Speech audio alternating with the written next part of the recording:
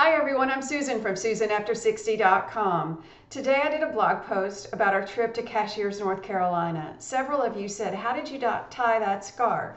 Well, I tried to explain it with words, but it didn't go over very well. Some people still didn't get it. So I'm going to try to show you in this video how I tied the scarf. So this is a 51-inch silk scarf, and I have folded it on the bias, which means I've taken opposite corners and folded in until I've made a long, narrow strand, a scarf. So it's very supple and rich, much better than just one piece of material. Make a loop, put the loop, the even part in the front, take the tails around to the back, and then just tuck them into that loop that you just did.